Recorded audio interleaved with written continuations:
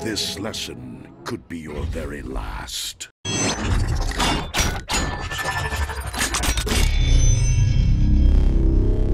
Hey guys, welcome to Film Learnin, the show dedicated to learning you some filmmaking and learning you good. Now I have to apologise straight off the bat because I said the Doctor Strange Apple time effect was going to happen this episode, but it's actually been quite a crazy week for me, so instead I thought we'd jump back to Transformers and take on this request. So a whole bunch of you asked for a Quintessa voice effect from Transformers The Last Night. So that's what we're doing today guys, and just to let you know, the Doctor Strange Apple effect will be up as soon as I finish it. I just wanted to do this one as a bit of a stopgap between then and there. So I'm just going to say right off the bat that if you have a female voice actor or just an actor to do the voice for this effect, by all means do it, and do it now. Because otherwise, you're just going to be a man that's doing an impression of a female. And you want to know how that goes? Listen to this. Your world is dying. I am Quintessa, the prime of life. I made you. You are mine to command. I think I'm going to let Lawrence take this one. My God. So yeah guys, the first part of this tutorial is going to show you how to turn your male voice into a female voice using Ikram Trax V3 from Flux Audio.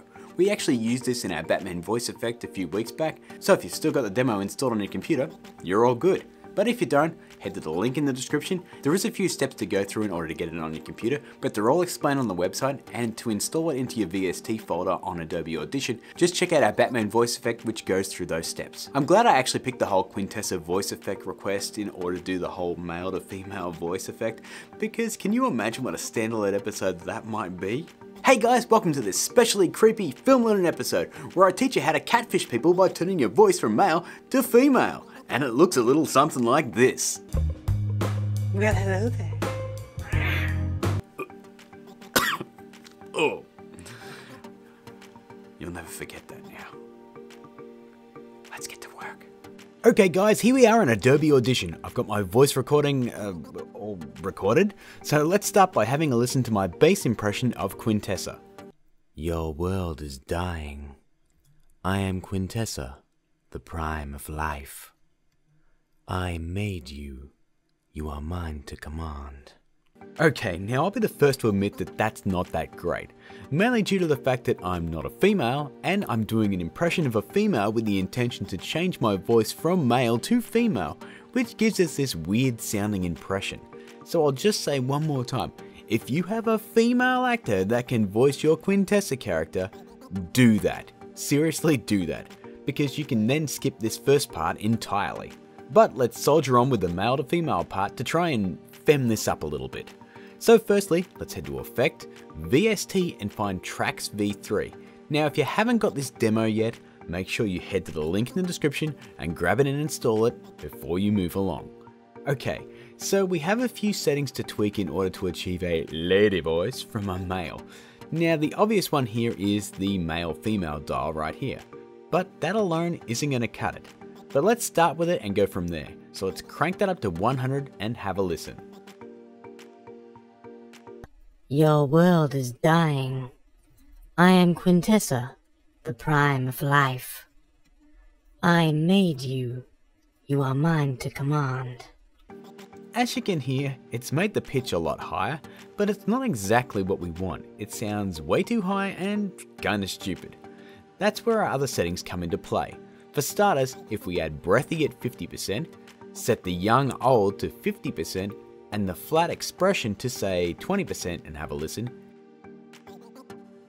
Your world is dying. I am Quintessa, the prime of life. I made you. You are mine to command. You can hear that it makes it sound a little more human. But for me, it's still a little high, so I'm going to head up to Formant right here, and I'm going to knock it down to -2, just to lower that pitch slightly without messing with the male-female dial. Let's have a listen to that now. Your world is dying. I am Quintessa, the prime of life. I made you. You are mine to command. It sounds a bit more natural to me now. Well, as natural as a man pretending to be a female playing a robot can sound. But I digress. Now I know I say it a bunch guys, but when you are working with your recording, be sure and play with all of these dials that I've just mentioned and really experiment, because what works for my recording may not work for yours. I can't emphasize how important it is to play around with all of these settings until you're happy. My last step here is to head over to output and bump up the volume a touch, as it's a little too soft in my opinion. Once you're happy, let's hit apply and we'll start on the next step. This is where anyone that's actually recorded a female smartly can jump in. Let's head over to the project window, and now we're going to right click on our newly femmed voice and we're going to hit insert into multi-track session. This will, you guessed it, create a multi-track session for us to layer not one, but two instances of our Quintessa voice recording that we just femaled up. Now the one we're going to work on first is the bottom layer. Just consider this the effects layer.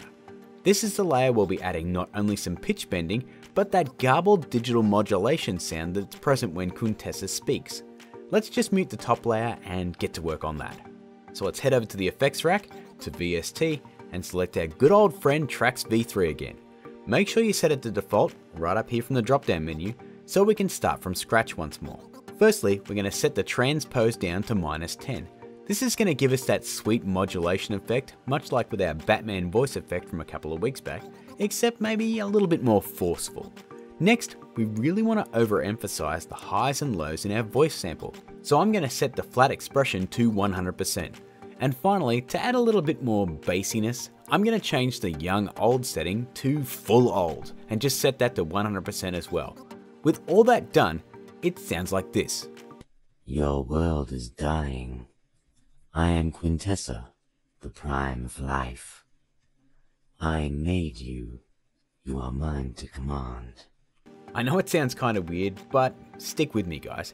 Now as always, have a play and see what works for your recording. Just do your best to make it sound like what I've just done here. Now let's close out tracks and do a bit of mixing. For starters, let's unmute our top layer.